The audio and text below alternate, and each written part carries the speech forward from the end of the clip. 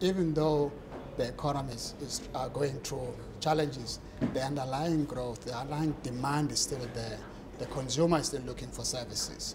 What is important is how businesses deliver the supply, meet that demand within the right economic framework that takes into account some of the challenges, whether it's in foreign currency movement, which is negative, or slowing economic growth. But the consumer demand has not tapered at the moment for some of the basic services.